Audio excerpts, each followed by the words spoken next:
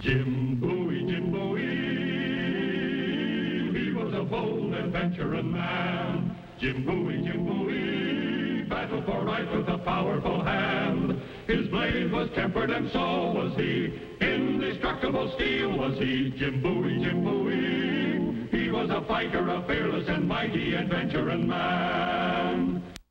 In 1830, Nacogdoches was a sleepy little mission town just across the border in the Mexican state of Texas. I'd been through the town before, but never stayed longer than it took to water my horse.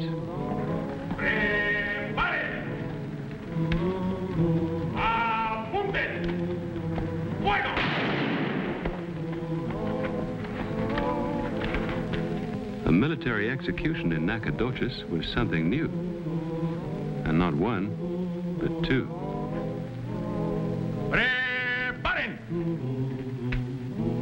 Apunten! Fuego! This was very strange. But as a visiting American, it was, of course, none of my business. Alto! ¿Qué hace usted aquí? ¿Qué es lo que desea? Puede hablar un poco más despacio, señor. An American. Then we shall converse in English. I am Capitan Hernando Sanchez of the garrison of Nacogdoches. Your name, senor? I'm Jim Bowie. New Orleans. You are passing through, or is this your destination? If you will pardon my asking. I'm just passing through. And your business? My business happens to be my own, Captain. This is a troubled year for my country, senor. Fear and suspicion are everywhere. If I could just but see your passport. My passport? I didn't think I needed a passport. I never did before. That is to be regretted. You will please come with me to the office of the alcalde. Well, I'm not sure I want a passport, Captain. In fact, the way things seem to be around here, I'm not sure I want to stay in Texas at all. But you are in Texas. I am desolated. But I must ask you to obey the military law, even as I must obey it. You telling me I'm under arrest? Permit me to warn you against violence, senor. I am myself a man of tender sensibilities. But my soldiers, they feel no pain in killing. Well, I came to Mexico on friendly business, Captain. So I guess there's no point in getting off on the wrong foot. Lead on. After you. De frente! Marchen!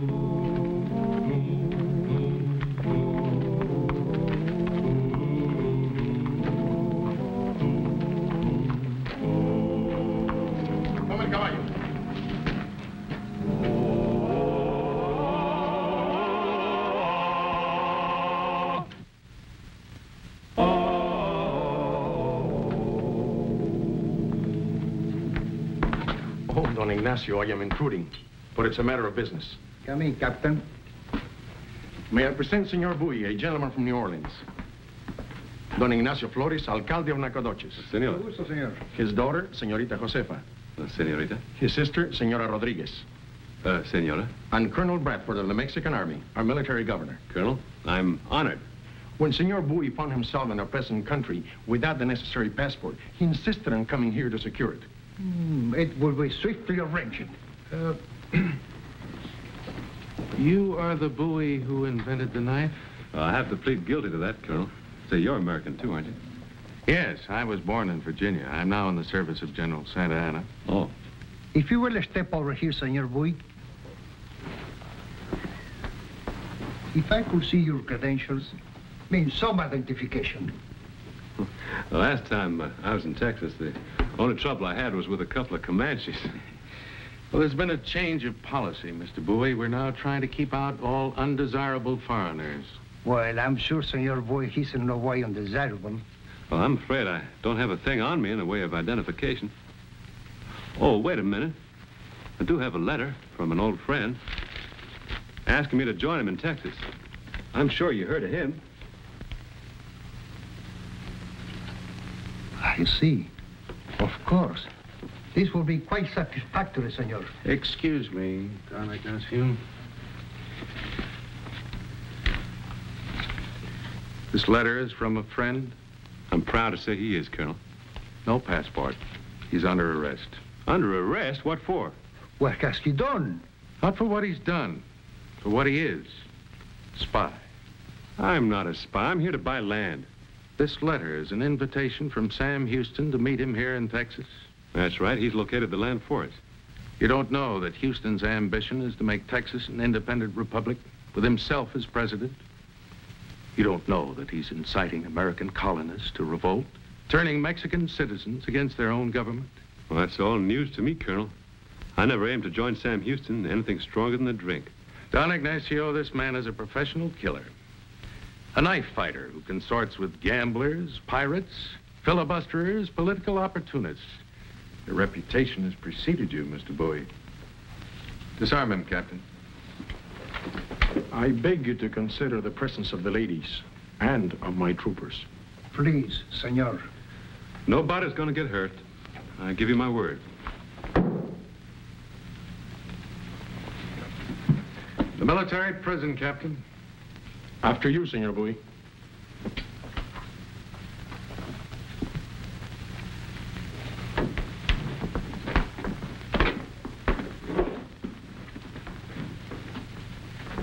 Senora, Senorita, my apologies.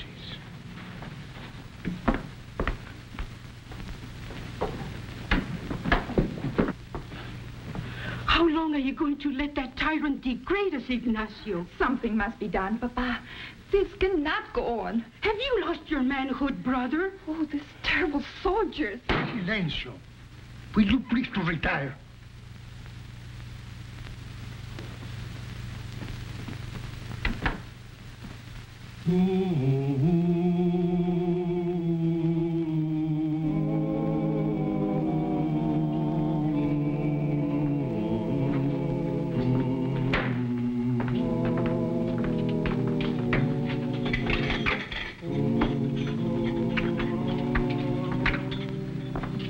Bowie, I want Houston. You tell me where he is and you go free. I don't know where he is. Come now, that was a very friendly letter. Inviting me to come to Texas, land of opportunity. Nothing more. But you were to meet him. I was to look him up.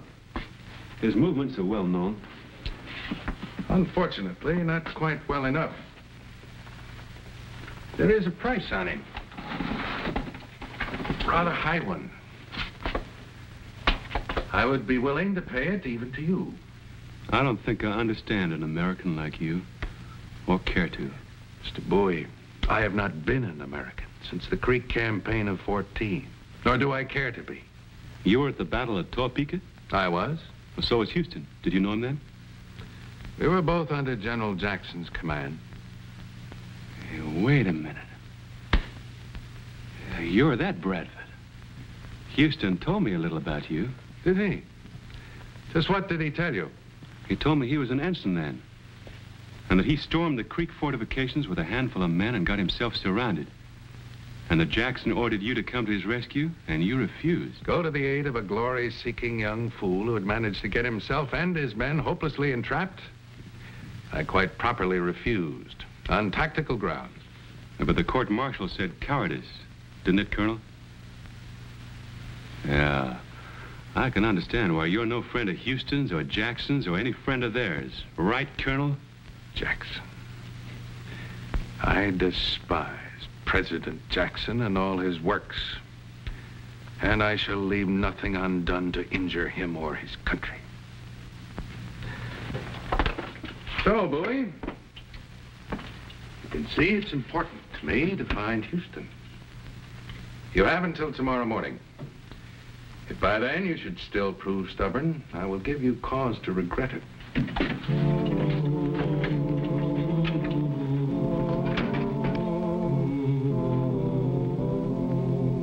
I'm a long ways from home.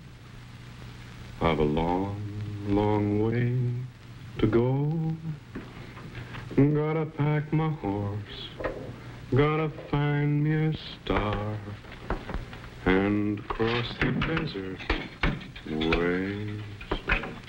And cross the desert ways. I must apologize for the humble fare, but the wine is passable. You've come here to work on me about the whereabouts of Houston. You're wasting your time and spoiling my appetite. Would you like the return of your weapon? Well, now, look at this. What's the price? The assassination of our military governor.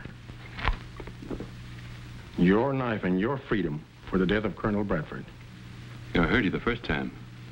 I'm probably not the only one. My guards do not speak English. And even if they did, I'm not the only Mexican who hates this tyrant. To see a man like Bradford use his military position to rob men like yourself, to humiliate his own countrymen, it is a thing to make one sick. Yeah, I see what you mean. I'm not feeling too good myself. Then you accept the honor? I'm afraid not. Price is too high. Oh, now, don't be modest, Senor Bowie. We know of you. With this knife, you've slain hundreds. Is that what you heard? Let me tell you something, Captain Sanchez. I never used that knife in my life, except in self-defense. Let me put this matter to you from a different direction. Think of it as an act of patriotism, performed in the name of liberty for your country and mine. Let me put the matter to you from another direction, Captain. How do I know that Bradford isn't the patriot and you're not the tyrant? You have the rest of the night to reconsider, Senor Bowie. I have orders from my colonel to flog you in the morning.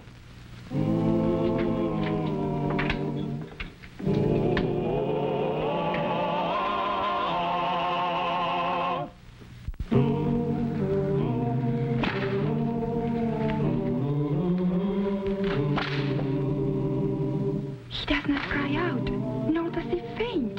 Sanchez! Basta. Where is Houston, boy? Continúa.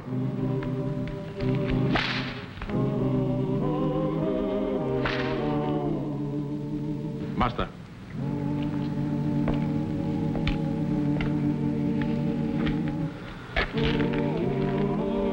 Is there enough hating you now, senor? Enough for 10 men. And you're high on the list, Captain.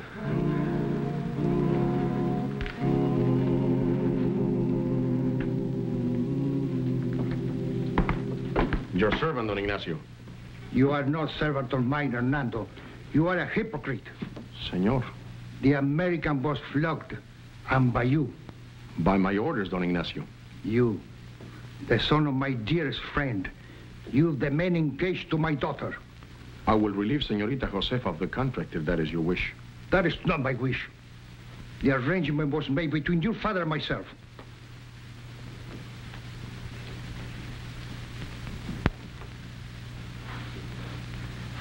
Have you thought of insurrection? I have. Then you better think harder. The colonel asked me for the hand of Josefa. Why, the pig? I will call him out. No, you cannot risk a duel. I'm getting old. And if you are killed, who is going to protect Josefa from those grasping, dirty hands? There must be another way. I will find a way, Don Ignacio. I swear to this by the Holy Mother. May God be with you.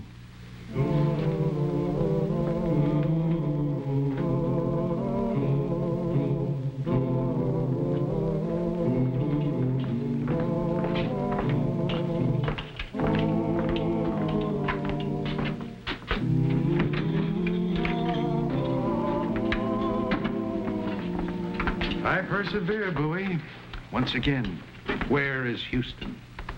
Even if I knew, I wouldn't tell you. Your final word? No.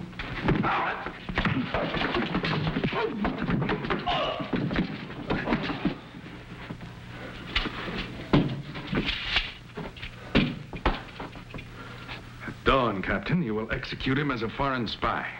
Yes, Colonel. When he comes to, inform him of his sentence. Yes, Colonel.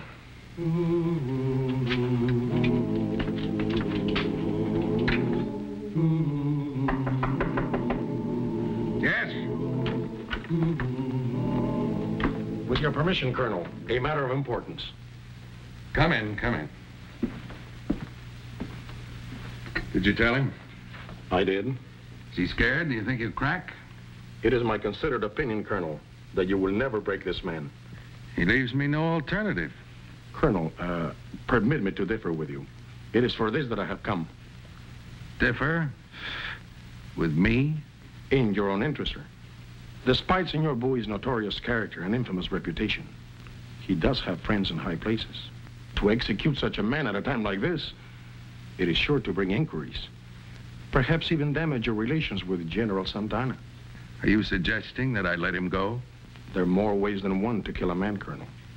Suicide? It is not in the character of Senor Bowie to take his own life. No one would believe it. But it is in his character to try to escape.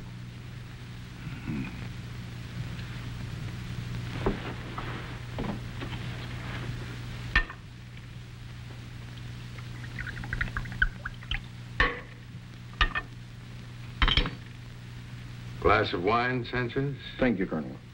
Salud.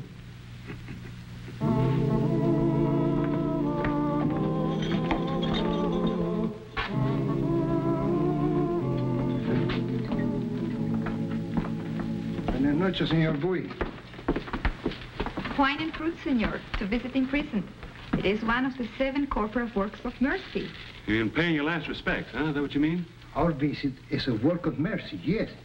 But it's also more than that. We come as friends. You must, of course, peel the fruit before eating it, senor. So you may continue to have a good health. Thank you.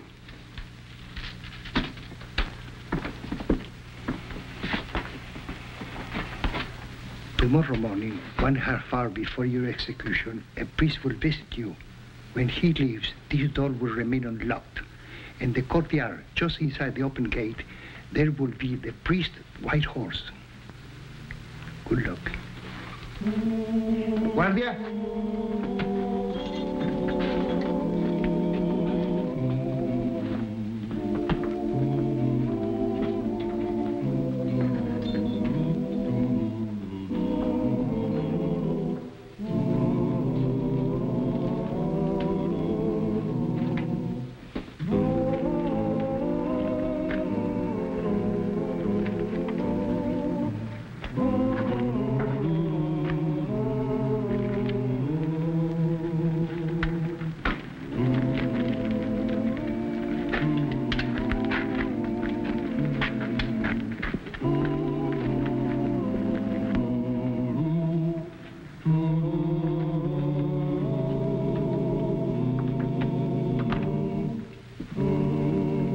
The priest is with him now and all is ready.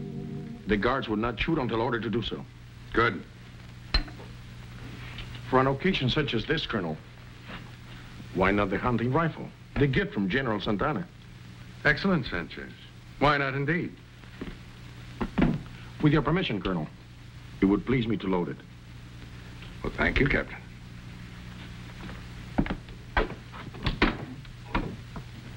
You've become most considerate the past few days. A distinct improvement, I might add.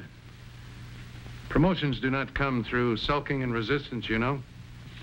I am learning a man can grow in many ways, Colonel, even through patience. Now, you stick with me and you'll go far.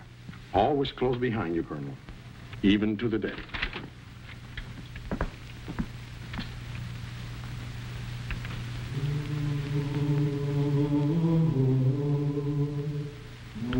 Thank you, Father.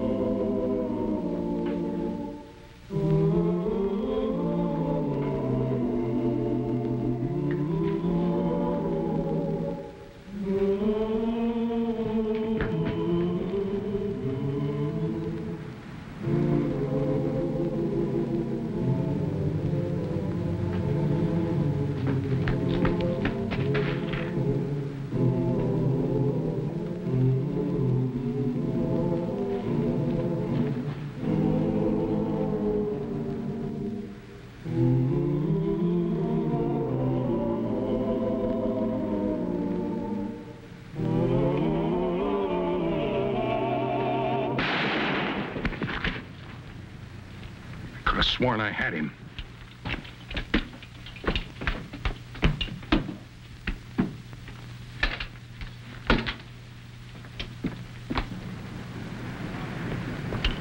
Guards!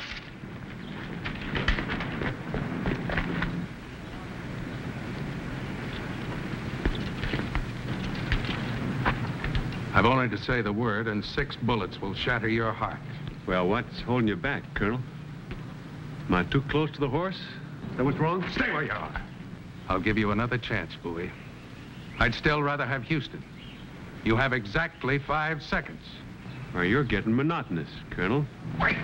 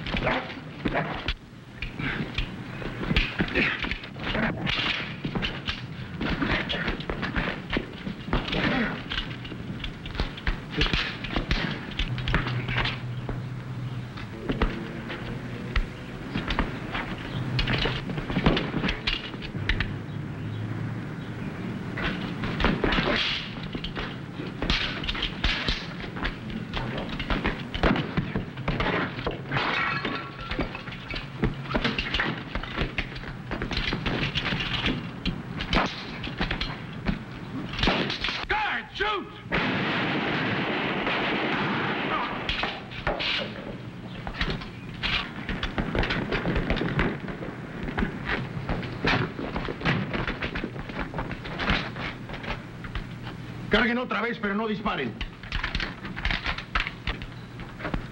A most unfortunate accident, senor, which leaves me in command of the garrison.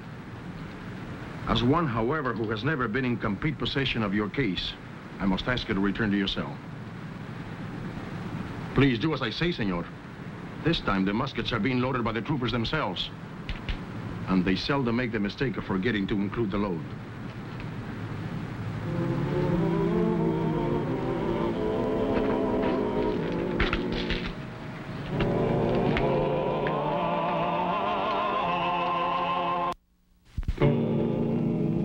Alcalde of Nacogdoches, once again in full control of civil matters, I find you, Senor Bowie, to be a man of honor and goodwill. I therefore return to you your baggage, your arms, and your gold, together with this passport. Well, thank you, sir. And if I'm to buy land in Texas, I have to become a Mexican citizen, is that right? This is the law, senor. Well, I'll think about it. We are sorry your visit in our town was not more pleasant. There's more to life than just pleasure, Senorita. And my visit here has been a rich and rewarding one. You will love Texas, Senor Bowie, and Texas will love you. Thank you. Best wishes, Don Ignacio. Adios, senor. Buena suerte. I will take you to your horse. Hello, Pete boy. I wish to thank you for all you have done for me. Seems to me I'm the one should be thanking you, Captain. No, senor. My country and I lost a bad friend, but gained a good one. Without you, nothing would have changed. Well, I'll be seeing you again soon. Yes, on the 5th of May, the day of my wedding to Senorita Josefa. Ah, congratulations. Say, what makes you so sure I'll be back then? That is the day your passport expires. You must be here to renew it. Goodbye, Captain. Adios, amigo. Sometime, somewhere, I know we will meet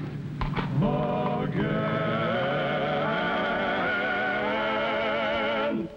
And here's the star of our show, Scott Forbes. Hello. Hope you enjoyed tonight's show. And that you'll be with us next week for another adventure in the exciting life of Jim Bowie.